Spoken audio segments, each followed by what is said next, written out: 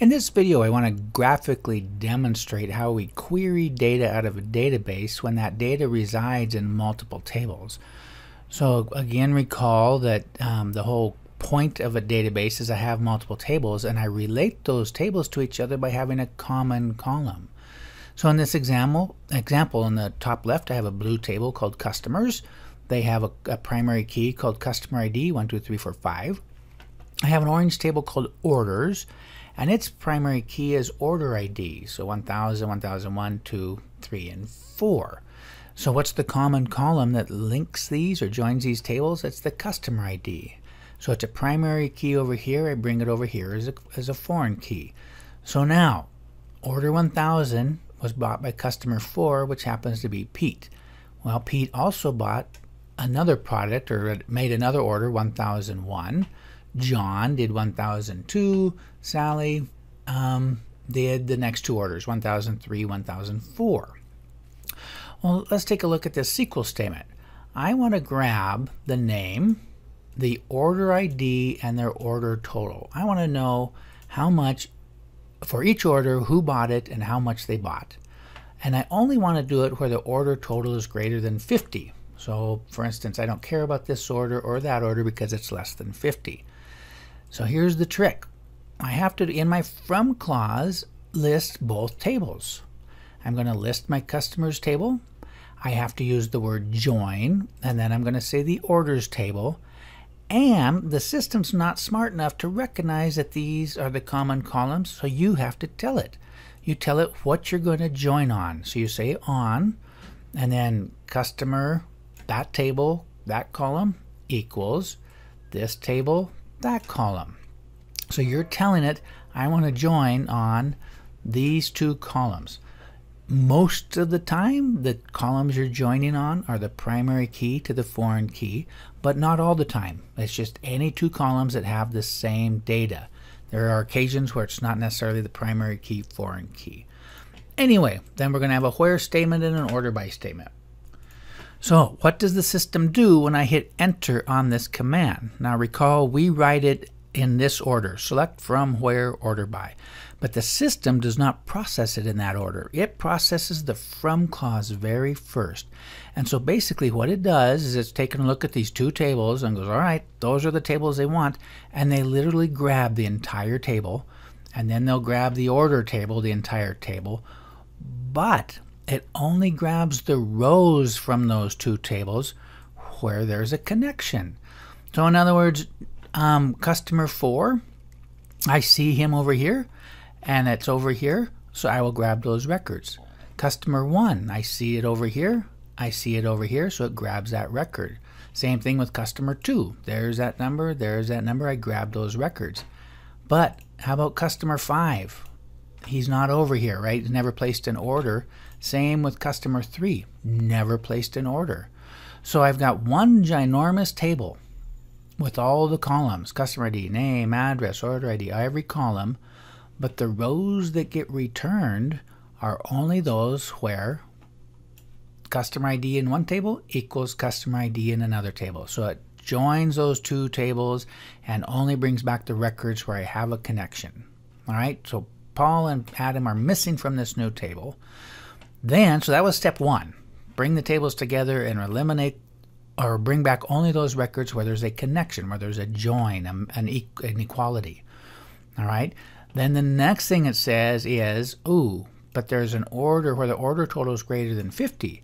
So now what it does is eliminates those records. So it then says, oops, I don't want these because those are not greater than 50.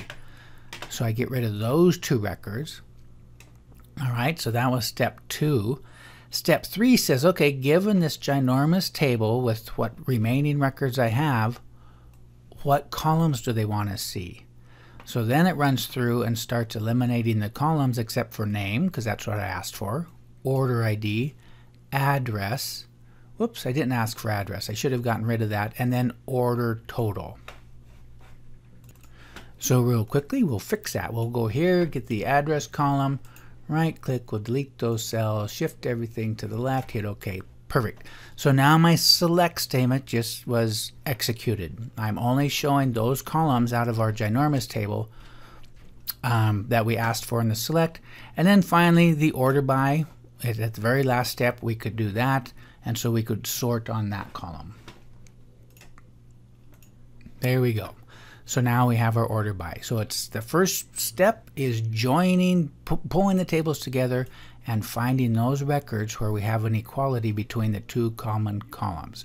So that's what's happening behind the scenes.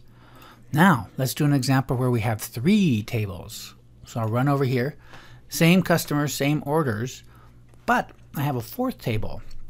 Here's an order ID, 1000. But on that order, they bought 2 things, item 1, item 2. And the first one was a book, the second one's a CD. They bought 2 books, 1 CD, and the price for each of those. Okay? Looking at order 1001, that order had 1 item on it, a mug. Order 1002 had 3 items on it. Order 1003, just 1 item, and 1004, just 1 item. Okay, so what if the question is, I want to select the name, the order ID, the order total, the product out of this table, and the quantity out of this table. Okay, so those are my columns. In my from statement, I can now say I want to join customers, because that's where the name is. Join orders, because that's where the order total is. And again, I have to tell it, how do you want to join? This column, order ID, whoop, the ID fell off, is linked, or that should be customer ID. That's a mistake. So I fixed that mistake. So anyway, I'm joining on the cust ID in the customer table to that right there. And so the system will read that left to right, and the first thing it does is what I mentioned a few minutes ago, is it joins those 2 tables, eliminating rows where I don't have a connection. So 3 and 5, no connection.